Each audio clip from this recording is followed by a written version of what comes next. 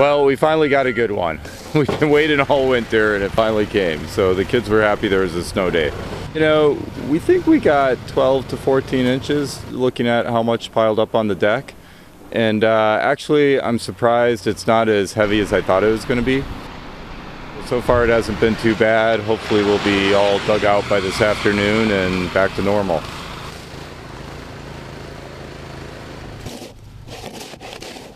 Well, we're kind of used to it by now. I feel like March is our month now for snow, but this one was a little surprising. We were expecting 5 to 8, and this is a little more than 5 to 8. That was the year. It was really a lot. Number one is as the temperature goes up now, after the snow stop, there's going to be a lot of snow falling off things, falling off trees, falling off bridges, falling off the sides of buildings.